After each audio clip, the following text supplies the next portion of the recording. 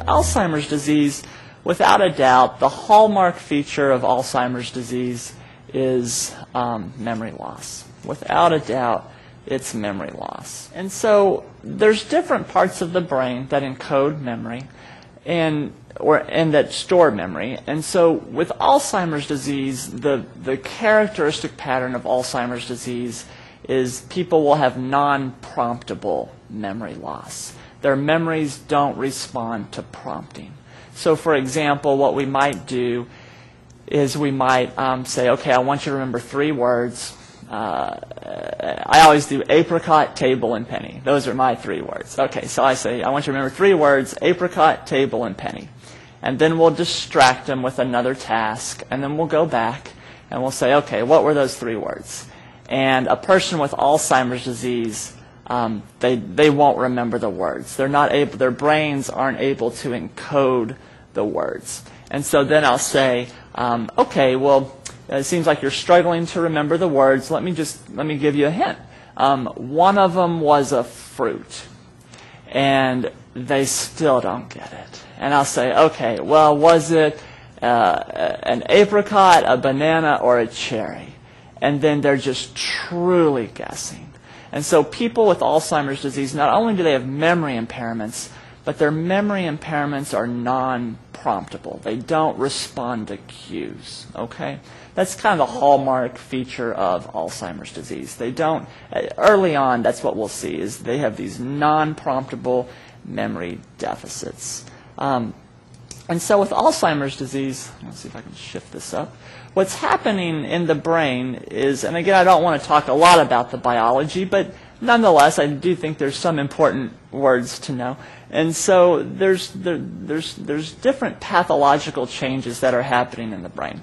Right here, we have the temporal lobe would be in this area right here on the side, and then right up front is of course, the frontal lobe.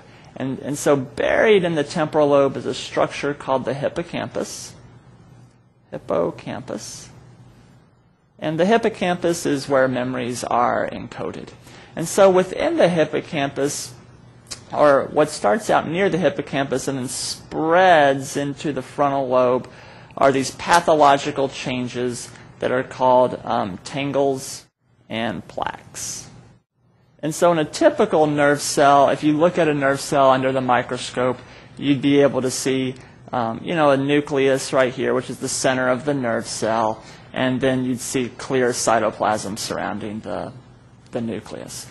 In patients with Alzheimer's disease, there's a protein called tau, and the whole cell just darkens out. And so you'll see these tangles where you have these intracellular protein accumulations, and the whole cell just darkens out and it dies. And so that's what a tangle is.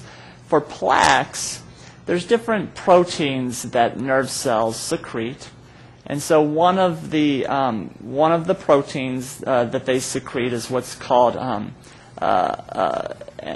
it's an amyloid protein. It's a amyloid precursor protein, which then gets spliced up into different ways. And sometimes when this protein gets cut, it's healthy, and the product is neuroprotective.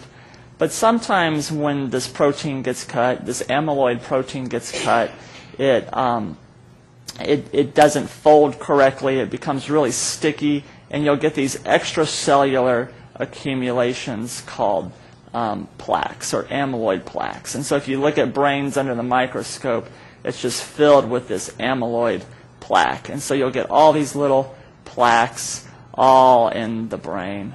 And then you get all these tangles. And the whole front part of the brain and the temporal lobe of the brain just fill up with plaques and tangles.